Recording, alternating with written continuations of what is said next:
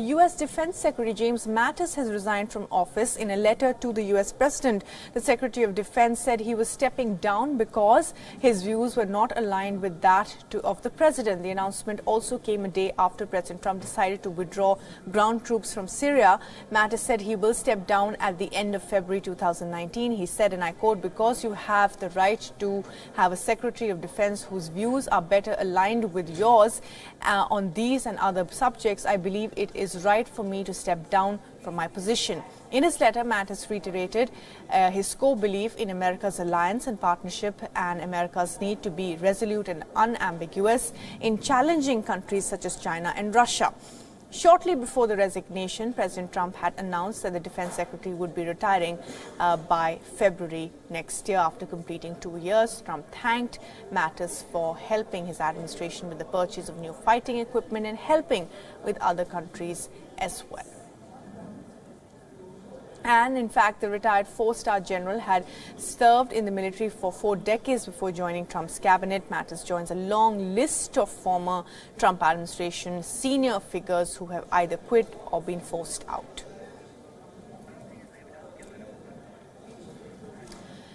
And joining us to talk a little bit more about this is Ambassador Arun Singh, who has served in Afghanistan and also, of course, in the United States as well. Ambassador Singh, thank you very much for talking to us this evening. Your thoughts about this decision of the Trump administration, particularly Mr. Trump, President Trump himself, of leaving Afghanistan and Syria. So in 2 successive days, there have been 2 shocks. And while his cabinet is in complete disarray with this decision, how do you see this panning out? So there is a little difference between the Syrian and the Afghanistan announcement. In Syria, he's saying that he's withdrawing the 2,000 troops in Syria completely. In Afghanistan, what he has said is that they are drawing down 50%. From 14,000 to 7,000. So it is not a complete withdrawal at this stage. That having been said, the important thing would be what is the signal that the Taliban and other opponents of the Afghan government read into this?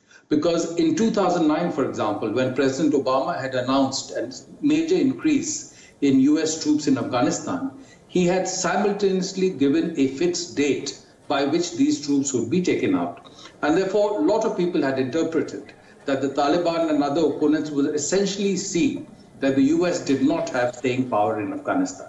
Therefore, today's decision that has been indicated from the US could be interpreted by the Taliban and others as a signal that the US is leaving, that the US is keen to leave early, and therefore in the various negotiations that they're having with the US and others, including with the US Special Representative Zalmay Khalilzad, they could just play for time and test out President Trump's patience. Right. And eventually the question would be, how well does the Afghan government and its institutions and its security structures hold in this situation? Right, absolutely, Ambassador Singh. And the other question then, of course, is this an admission that, the U.S. policy in Afghanistan has failed? There have been successive peace talks where it seems that the Taliban is dominating how this process unfolds. Even the admission, the fact that they wanted the troop withdrawal and that Trump, as early as this year, had said that we are not going to be talking to the Taliban, and what they're doing exactly is the opposite of that.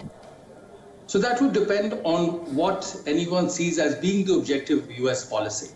Many in the US had argued that the objective was essentially to go after the Al-Qaeda and those in Al-Qaeda who were bent upon targeting the United States. And after action against Osama bin Laden and the others, that the Al-Qaeda had basically been decimated in Afghanistan, and to that extent US objective had been met. But in the process of US intervention in Afghanistan, and then when they intervened in Iraq, US took on a state-building effort. And if they were trying to reorder governance in Iraq, they could not say that they would not pay attention to governance in Afghanistan.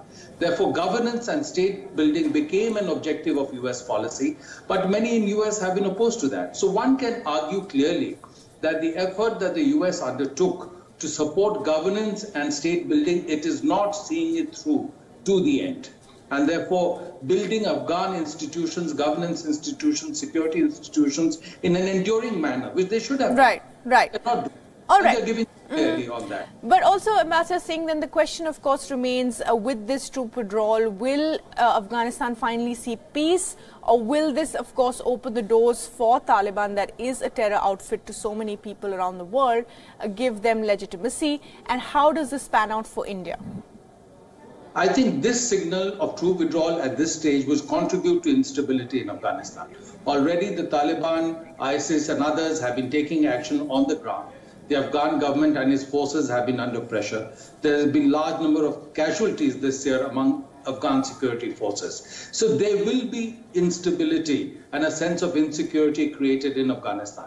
But then we have to see, following the troop withdrawal, which is popular with President Trump's core base in the United States, if the US steps up its assistance to the Afghan government, then that can help the government endure. But if it does not do that, then clearly the US is not providing that kind of support that is needed. Now, if instability is created in Afghanistan, clearly that will have an impact on India, and we'll have to see how it evolves, because we are doing a large number of economic development projects in Afghanistan, and that has been done in the framework of broad security paradigm provided by the United States and the Afghan government. And if that is challenged, then our ability to do those projects and programs would certainly be affected. And if there is again insecurity in Afghanistan, Afghanistan can once again, like before 9/11, be used to prepare people for terrorist attacks in India. So that is again something that India will watch. So instability in Afghanistan is clearly something not in our interest. But the only thing I'd add there, that to some extent Pakistan too would have to be concerned. Right. Because while Pakistan supports the Taliban and would like the Taliban to come back into control in Afghanistan, if there is instability in Afghanistan, that can create challenges for Pakistan too. Right. All right, Ambassador Singh, thanks very much indeed for joining us this evening and sharing your thoughts about what the troop withdrawal of the United States means for Afghanistan and for the neighborhood, including for us here in India.